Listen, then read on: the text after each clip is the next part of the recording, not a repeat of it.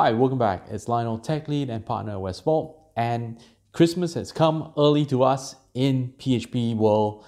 PHP 8 just dropped last week, and I just had the chance to go through all the codes and the PHP documentation, and these are my 5 killer features that you want to check out in PHP 8. Now, before we begin, a little bit of backstory of PHP.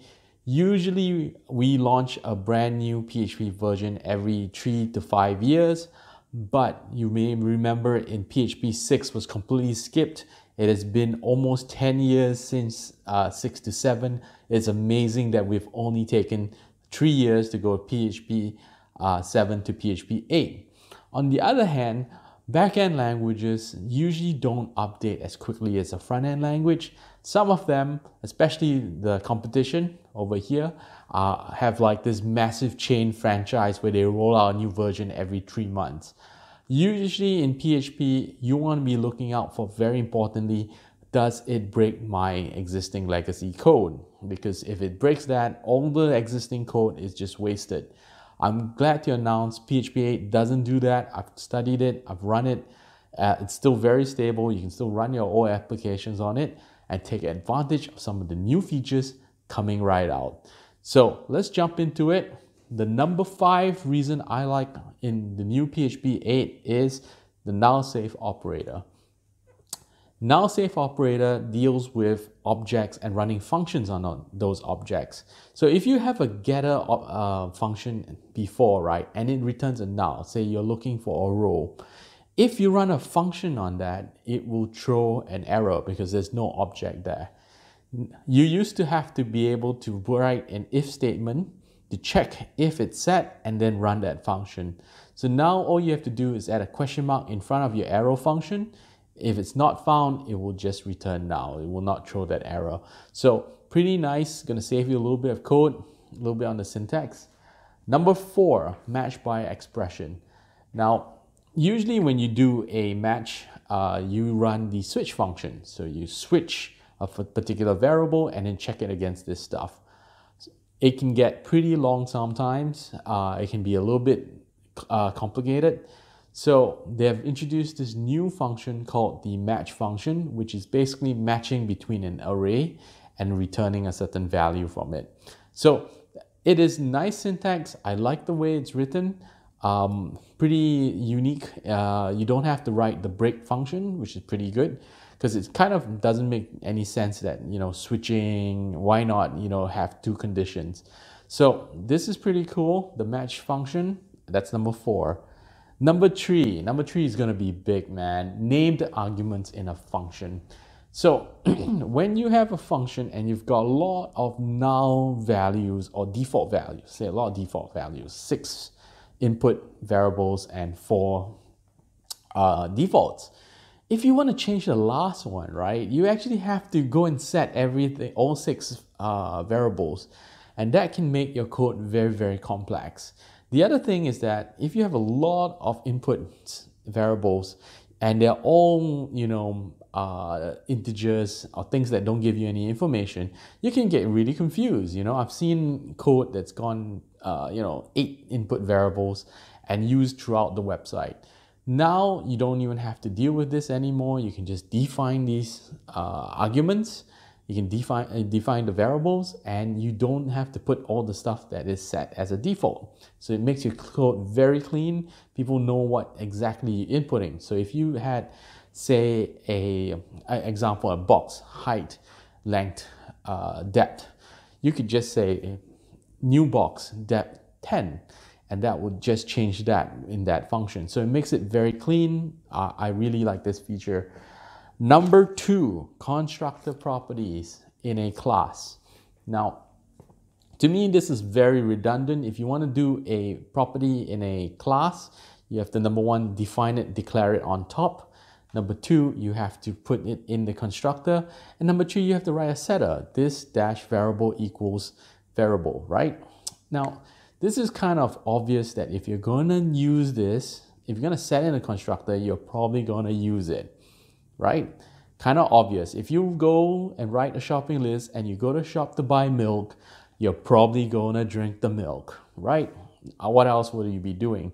So PHP 8 people have listened, and now all you have to do is write it in the constructor, and it will declare it, it will set it, and you'll be able to use it as a class variable. So saving the code, I think it's pretty obvious that you're probably going to use it. We'll probably have to get used to it a little bit, but otherwise, very nice piece of syntax. I think I'll be using some of this. Definitely, this will be one of the most common uses of PHP 8's new syntax. Now, PHP 7, the biggest one was a double question mark. So this is number 2. And then now the honorable mentions before we get to number 1. So the first honorable mention is trailing commas in functions. Now, no big deal, you just remove it. But personally, very annoying, like when you're cutting lists and putting it together, you always have that last comma there. If you use JavaScript, it screams an error. Now you don't have this problem with PHP 8. You can just simply leave it there. Very useful if you're doing cut and copying lists. You change the last one, just leave that comma there. It's not a big problem, just very nice on the syntax. So that's honorable mention 1. And honorable mention 2 is the one that you probably wanted to know a lot about, is the JIT, just-in-time processing. What does this mean for the speed of PHP? Now, the reason why it is number 1, right, is that it's unclear whether JIT applies to web servers. Now, let me give you some back story on this. JIT is basically just-in-time processing. The idea is somewhat similar if like a cache, when you're caching stuff. The reason is that PHP is compiled at runtime, right? So that's why you got this language. You don't have to wait for compiling to go on. The problem, right, is that when you're running a web server, it's not really about processing. It's more about in, out, what we call I/O operations. Go fetch this, go fetch that, right? There's not really much processing going on. So we can't actually make full use of the just-in-time processing. So you won't see a huge amount of performance if you use PHP 8 with your current web server. On the flip side, if you decide to use PHP for something like image processing, where you have a lot of loops and a lot of recursive activity, right, you're going to see that performance improvement. And one example here is by one of the PHP core teams. I put the link below where he was doing factoral calculations using PHP. Sweet, right? PHP to do factoral calculations, and you can see that huge performance as they're going in and recalculating. So think about map processing, think about zooming in, these kind of things. Why it's still on the honorable mention list is not to give up hope. This opens the door to a whole lot of new optimization strategies that we can really take a look at moving down from there. So the language has still ways to go, getting even faster. Now, finally, back to the number 1 reason to use PHP 8. Can I get a drum roll? The number 1 reason to use PHP 8 is the brand spanking new logo. I love this logo. I think, one thing that we really need to do in PHP is to work on our branding, right? And the new logo, I love this idea, the double helix with the 3D design, the infinity symbol there. PHP is going places.